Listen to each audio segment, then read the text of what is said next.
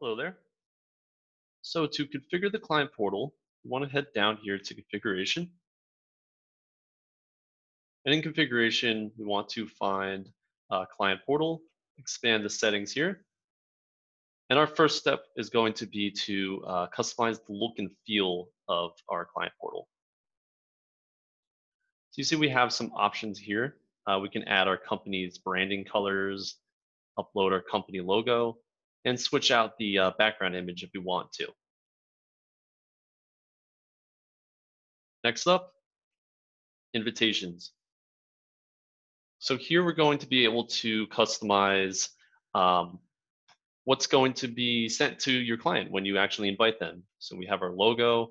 We can switch this out if we want to and add it up here for whatever reason. Of course, we can switch out the content and that sort of thing. So when you have it the way you want, make sure to go down here and select Save. And then the rest of the settings here have to do with Acello object-specific permissions. So for instance, let's go to project permissions. Here you can control exactly what you want to show and hide to your clients when they're logged into the client portal. So in this case, we do want our clients to see the projects that basically they've hired you to do. We want them to be able to check up on the status of the project. They can see some of the tasks visible to whoever's logged in, showing only budgeted time, but not the rates or the dollar value logged, that sort of thing. So we have a lot of options here. And of course, for the rest of our objects and modules in Acello, we have a lot of other permission options as well.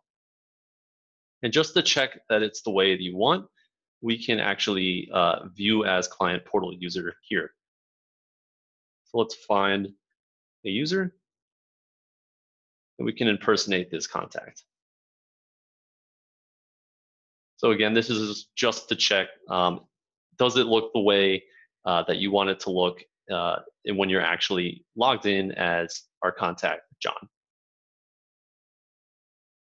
Okay, next up, we have our client company. So our company record, Acme Corp. And from our company record, we have the portal dropdown. This is where you can actually view your users and invite your client contacts to the portal. So the All tab here is all of our contacts at Acme. Active would be if they've been invited and they've actually logged in so far.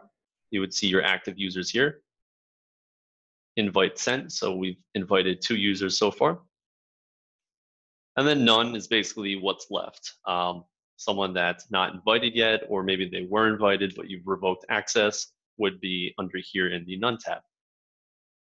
So from here, we can bulk invite our client contacts to the portal if we want to. I can select name, and it selects all of them. Or I can just select one at a time kind of deal. So to the right, I can view the contact. I can send that email invitation, or I can actually generate an invite link also. So you see here, we can just send them a link, which would give them access to the portal. All right, so I've selected our 3 client contacts. You can see down here on the bottom right, prepare invite to the 3 users. Great, so we have that template that we were just configuring in the back end. This seems like it's ready to go, and we can just send out our invitations just like that. Thank you.